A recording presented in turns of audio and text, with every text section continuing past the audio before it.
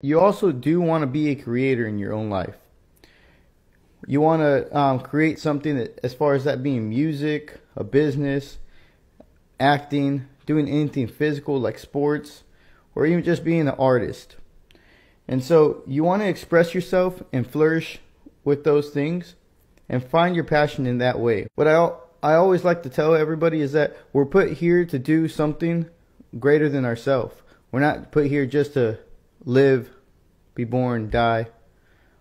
It's not supposed to be that boring, all right? We're supposed to be here to actually find out what we're so alive for, what we're meant to be here on this earth for.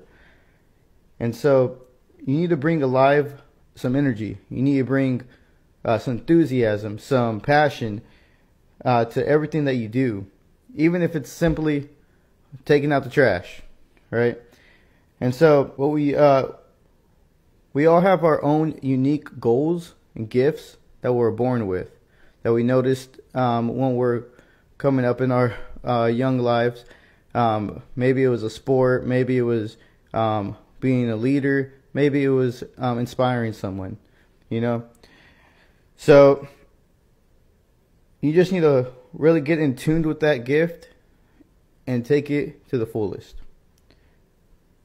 So you just need to, once you find your passion and your gift, you're going to have to show everybody what it is. You're going to have to fine-tune that, sharpen those skills, and be great at that gift.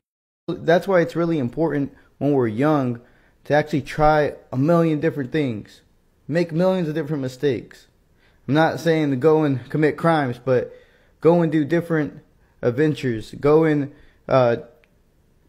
look into different passions. Pick up an instrument. Pick up a pencil. Try to draw. Try to write.